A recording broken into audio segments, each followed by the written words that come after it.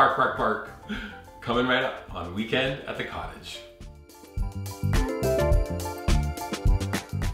Welcome to Weekend at the Cottage. I'm Nick Manojlovic. Ready? Chocolate, almond, toffee, bark. That's what you and I are going to be making today. It is so scrumptious, but we have a lot of other scrumptious stuff available. So at the end of this video, don't forget to visit weekendatthecottage.com, visit our website, subscribe to it. You're probably gonna, hopefully, love this video, and if you do, give us a thumbs up, drop us comments, click that bell button for notifications, and subscribe to our YouTube channel. And then finally, when you make our chocolate almond toffee bark, take a picture of it and post it using hashtag Weekend at the Cottage on your favorite socials like Pinterest, the Gram, and Facebook.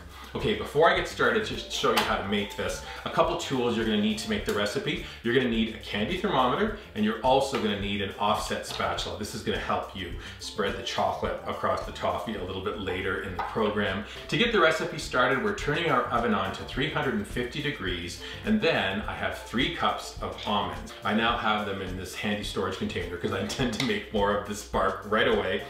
3 cups of almonds on a parchment-lined baking sheet. We're gonna transfer that to the oven, and we're gonna roast our almonds for 5 minutes. Open the oven, stir them up a little bit, close the oven, and roast them for an additional 5 minutes, 10 minutes total. When they come out of the oven, grab about a cup of the almonds, set them onto a cutting board, and then the remaining almonds, form them on that baking sheet into a long rectangle. You can set the baking sheet with the almonds to the side. Now take that first cup of almonds onto your cutting board and roughly chop the almonds, place them into the bowl, and set them aside. So far, so good. Now we're gonna head to stovetop and cook our toffee. I have a flat-bottomed 3-quart saucepan, placing it onto heat, moderate heat. Look at that temperature. Then we're adding 1 stick of butter.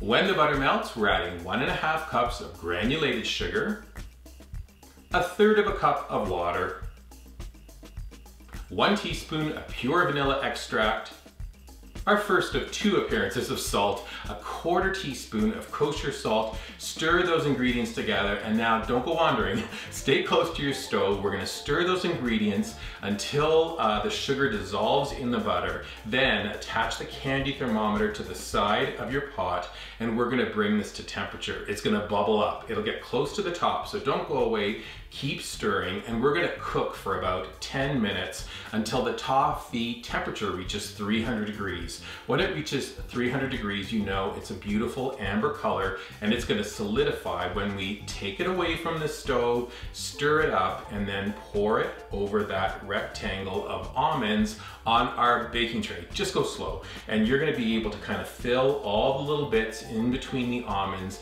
Very important, you now need to place this somewhere and let it cool completely.